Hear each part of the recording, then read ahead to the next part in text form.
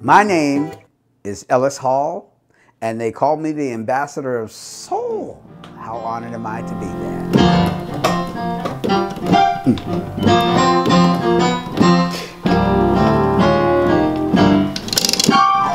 Ow.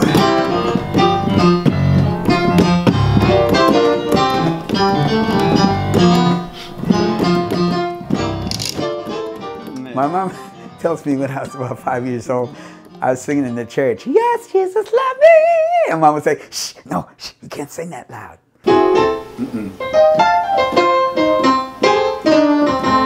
When I was about 8 years old, I remember being out on the street corner with some of my friends singing some of the doo-wop stuff of the day.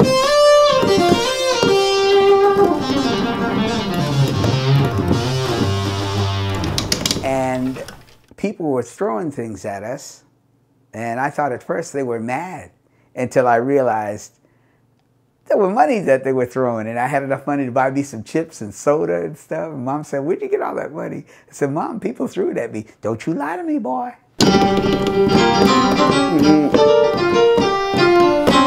50 years professionally in the business, I never take it for granted. I realize every day we have a choice to smile, to say how beautiful life is, or I'm feeling down, or woe is me, and this and that.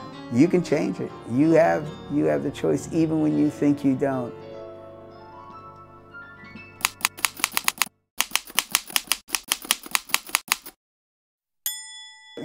You know, there is no manual for parenting.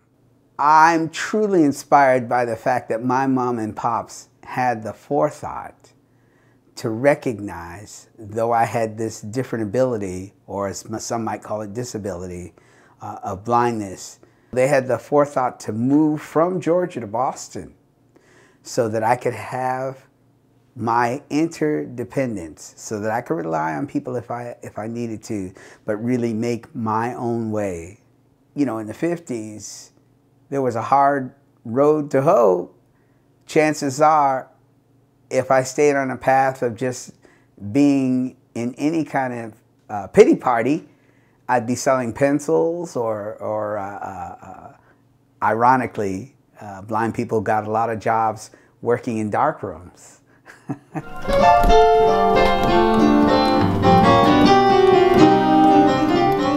They were very supportive, you know, because both my parents sang, not professionally, but very supportive, although my mom would say, "Son, I know you got to practice, but do you have to make all that fuss?"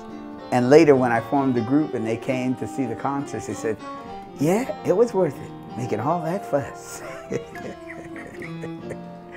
Honestly, whether they had supported me or not, it was a fire that burned within. I really became the poster boy, poster child of PPD. What is PPD? Perseverance, persistence, and determination. Amen. All the sunshine of my life, Alice in Wonderland. When I heard my voice on tape, I didn't like it. But I realized I just had to control it, and the rest, they say, is history, because I say I have a big mouth, and hey, still learning how to use it. So one of my first professional gigs, our bass player was missing. So I didn't really know how to play bass pedals on the organ, but we had 5,000 people that we couldn't let down. So I'm playing bass on the organ, I'm singing some lead stuff, and they gave us a standing ovation. So that let me know, okay, you're on this course. Stay on this course and keep going. I learned very early that I'm the vessel, so I better keep this and keep my voice in shape, keep my hands and feet in shape, because get on the train and get out the way. I tell you hold it inside, you're going to hurt yourself.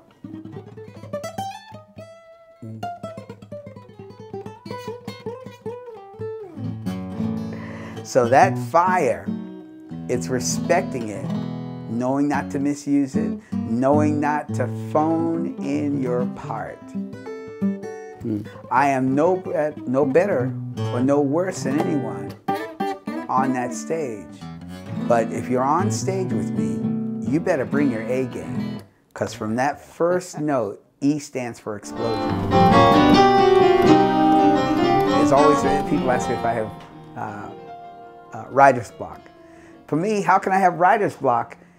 As long as I leave myself open to that thing that's inside that brings a lyric, that brings a melody, that brings a groove like.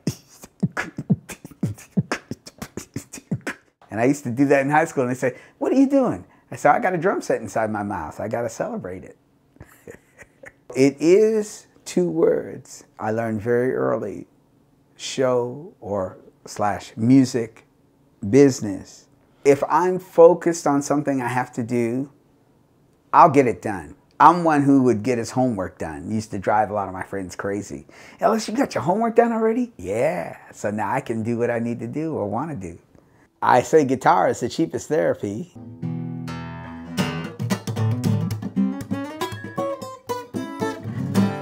Every time I'm writing, every time I'm performing, how can I make that audience sing along with you and be the choir? That's the fun.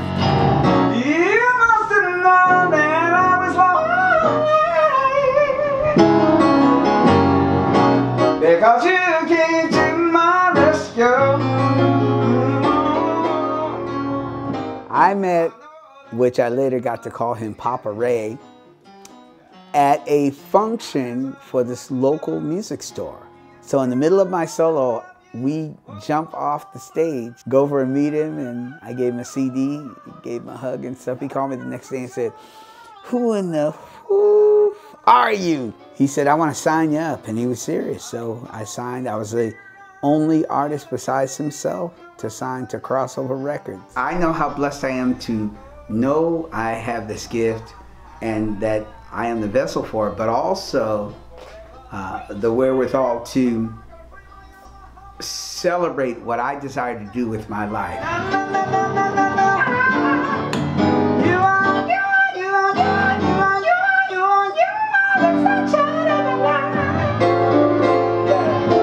That's why